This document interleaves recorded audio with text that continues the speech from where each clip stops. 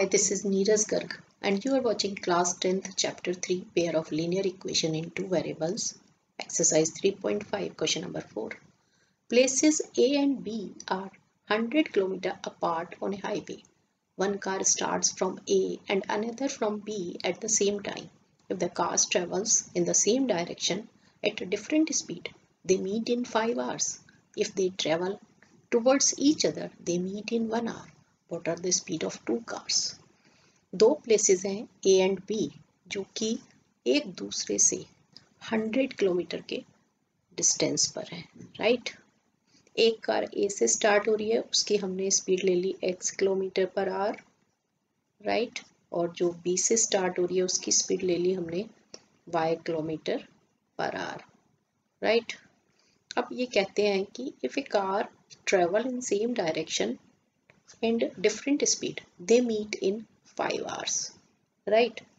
अब जो यहाँ पर कार है वो हमारी इस डायरेक्शन में मूव कर रही है, ठीक है, इधर की तरफ, ठीक है, ये हमारी मूव कर रही है इधर, और बी वाली जो कार है ये भी यहाँ से इसी डायरेक्शन में मूव करेगी क्योंकि सेम डायरेक्शन में मूव करानी है हमें। और ये कह रहे हैं कि ये इधर मूव करके 5 घंटे के बाद 5 आवर्स के बाद यहाँ पर ये एक पॉइंट ले लिया हमने C और यहाँ पे दोनों मीट कर जाती है।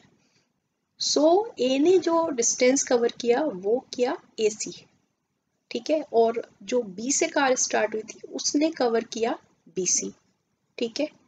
अब AC जो होगा वो कितना होगा, डिस्टेंस निकालना है हमें। डिस्टेंस इज इक्वल टू क्या होता है, स्पीड इनटू टाइम। स्पीड कितनी है A की x और टाइम कितना लिया 5, ठीक है, और BC की स्पीड थी y और इसने भी टाइम y लिया, तो AC हो गया हमारे पास 5x और BC हो गया 5y। अब देखो AC में से अगर हम BC माइनस कर दें तो 100 आ जाएगा, ठीक है।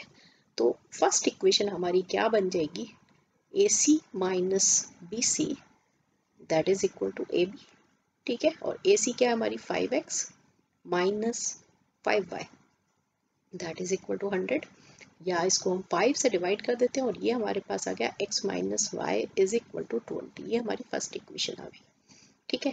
अब आगे कहता है कि if they travel towards each other they meet in 1 our.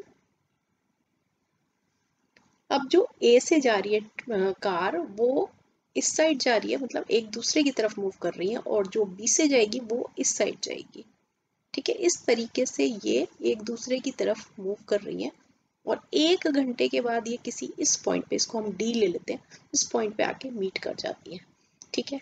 तो AD कितना हो गया, AD हो गया स्पीड इंटू 1 x इंटू 1 मतलब कि x, और BD कितना हो गया, ये हो गया हमारा y into 1 that is equal to y। तो हमारी सेकेंड इक्वेशन क्या बनेगी कि AD plus BD that is equal to AB, ठीक है। AD कितना है x plus y that is equal to 100, ठीक है। ये हमारी आ गई सेकेंड इक्वेशन। अब इन दोनों इक्वेशंस को तुमने सॉल्व करना है, इस पहली वाली को यहाँ लिख लेते हैं, तो ये हो गया x minus Y is equal to 20, दोनों को ऐड कर देते हैं। ऐड करने पर डायरेक्टली हमारा क्या हो रहा है, y कैंसिल हो रहा है, तो 2x इज इक्वल टू कितना आ गया 120, तो x इज इक्वल टू आ गया हमारे पास 60, राइट। x की वैल्यू हम किस में पुट कर देंगे, पुटिंग इन 1, ठीक है। तो हमारे पास क्या आ जाएगा, x की वैल्यू है 60 minus Y is equal to 20, then minus Y is equal to 20 minus 60 is equal to minus 40, then y is equal to कितना आ गया 40, राइट। इस तरीके से जो हमारी स्पीड आ गई, speed of cars that is equal to 60 kilometre per hour